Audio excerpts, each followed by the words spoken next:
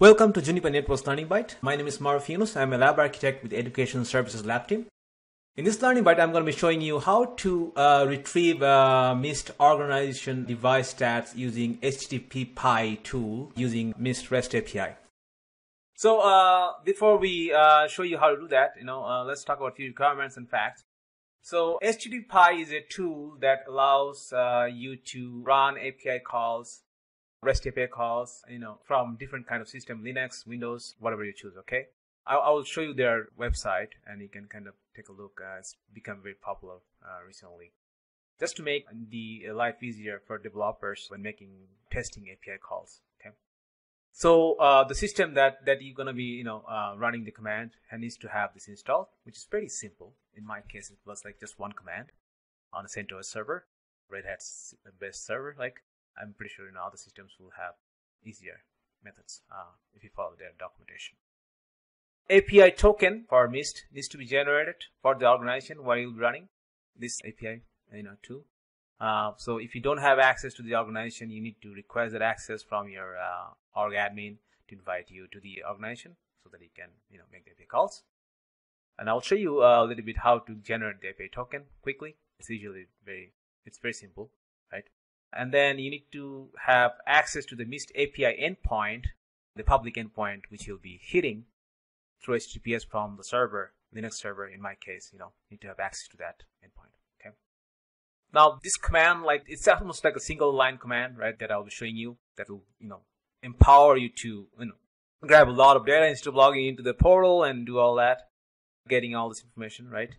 So it can be, this command line command can be integrated inside a shell script or Python script, any script that can make, CLI calls, right, into the Linux system. So that gives you a lot of power, right? And you don't need to learn another programming language to use this tool, honestly, right? If you just, a system administrator that just, know how to run CLI commands and you have your own cheat sheet of commands, this command could be in your cheat sheet, that you can use for grabbing different MIST API data without learning another new language, right? If you don't want to. It can be help getting a lot of basic stuff, done through CLI. Okay, without further ado, let me go to the demonstration part. So I logged into my, before I log into the MIST site, this is the URL and a site for the HTTPie, right? And it's basically, as you see here, it's making API simple and intuitive for those who are building the tools of our future, okay? So, they have a good documentation, and you can actually, for web, there's a web-based tool, there's a Windows app, the Linux app, right? I think I did what I did on my Linux system here. Sorry. I think this is what I did. Sorry. I think this is the command. HTTPie. Yeah, that's what I did. This is the command I ran to install it on my machine. Simple as that. One line command, and I have the tool ready. Okay, but you can check the website and download. It's like Curl, but there are differences between Curl and this tool. With this tool, when you make the API call, the formatting is by default nice. In Curl, sometimes you need to use another tool to make it nicer. Or there are a lot of things. Check the documentation if you want to learn more about this. But this is the tool I'm going to be showing, and I logged into my MIST account organization, which I'll be running the API against. So once I logged in, I can go to the organization settings, get the org ID if I needed to. But I will show you how to get it through the API without even going in.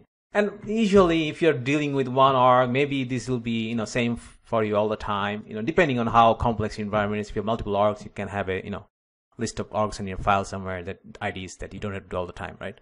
But if you need it, here's a way to get it from here. This and this can change. The UI can change all the time, right? So I don't want to restrict you to just the UI. Okay.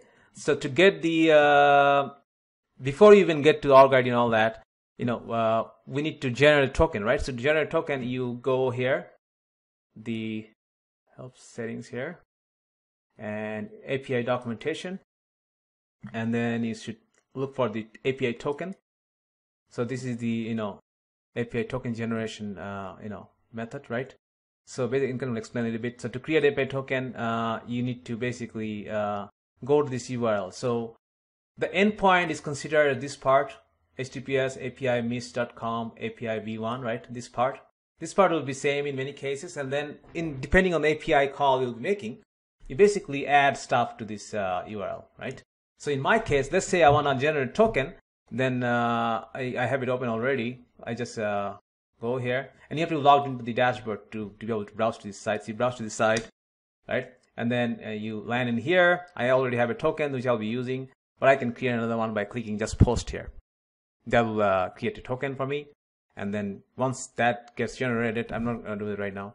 You can copy and paste those information, the token, key, and ID in your text file somewhere, because once you move away from this site, you cannot get the key anymore, right? Here, I cannot read this key anymore, right? I have to save it. So that's how you generate a token. And then once you generate the token, then you're ready to make the API call. And basically, to find the organization ID which you belong, you can either, do here, just remove this part, enter. It tells you what org ID you have. So that's another way, okay? I get my org ID here, and I also see what right I have, right? Admin right to the org, to this org, okay? And what can I do? Put a lot, options, get, delete, different kinds, right? So that's another way. I will also show you this same thing from the HTTP, the tool, the Pi tool, okay? So we need to have the token generated, which we have, okay, in my case, right? So I'm just gonna go back to the, I think I have a notepad here open. So, this is what I'm gonna do. So find out the org ID and check access. I can run this URL, right? So it's pretty simple. You HTTP and then follow timeout. You can decide a timeout. You can change these values, and you can, read the documentation to learn more. In my case, I usually keep it and I'm doing the get operation to get the data. And then what URL I'm browsing to, depending on the API call, it changes, right? The next one will be changing when I'm gonna do get the statistics of the device. And then the authorization is the key, right? Token, and it has to be this format, okay? So once I copy and paste this to my single line, you see a single line. You don't have to do any kind of, import package and all those things like in a programming language, in a programming, Python or anything else. I mean, I love Python, but I'm saying like in this case, you can just have it in one line. And then I'm gonna go to the Linux server, right? Since I have it installed. I'm gonna paste this, okay? I'm just gonna see what org ID do I have, right? There you go. I have it nice with some data, what time they ran and all that stuff, right? And here's my org ID, right? I can get to that. Now, to get the site device statistics, right? I need to run this, and you can grab all this information from the documentation, right? If you go to this, API documentation, right? If you go to device stats, right? You can see, you can do site ID as well. You can do through org ID as well. I think you have to go to organization. If you go to org level, organization, inventory, stats here. I use search a lot here, right? Sorry, I just missed it. Gosh, okay.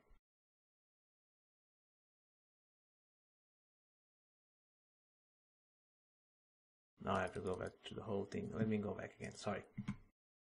Go to org. Let's see. Inventory. Stats.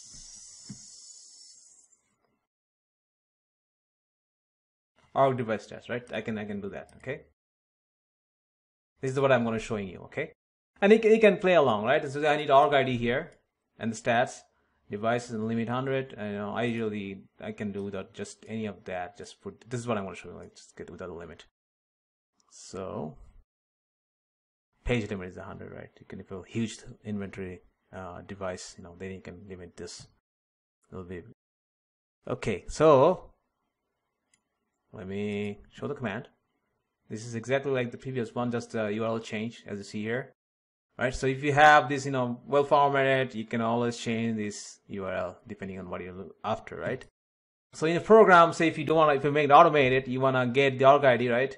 then you can run this first, grab the org ID to some grep or something like, some Linux tool or CLI. If you're using, Linux, awk and all those things, you can use that. And then once you have that, you can pass this as a variable in the org ID and then get the information. So I'm going to run this command now. See, got it. So, I see my APs, right? I have two APs, right? And I see, what side they belong to. So, one of them belongs to, I believe, primary, and the other one is backup. So this one is backup.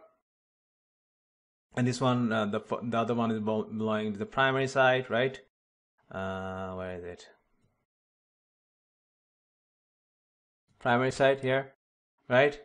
And one thing you have to note that, sorting is not always what you like, but depending on what you operate. But you can go way advanced if you read through sorting through JSON, through a lot of tools, including HTTPie, okay? And then what IP address they got, right? All that information is there. So I could have a cron job or a script to run on my org to get all the device stats, like, if I wanted to, get an email or something, like I want to do based on some actions, I can do something, right? So it gives me the ability to do that from CLI instead of going to the dashboard every single time to the GUI and all that, right? So that's the benefit of using this tool. And it's just one single line, right? One single line, the whole thing is there. Like you get all this data. So that's the beauty of it. And I hope this video helps. Thank you for watching. Visit the Juniper Education Services website to learn more about courses. View our full range of classroom, online, and e-learning courses. Learning paths, industry segment and technology-specific training paths. Juniper Network's certification program, the ultimate demonstration of your competence. And the training community, from forums to social media. Join the discussion.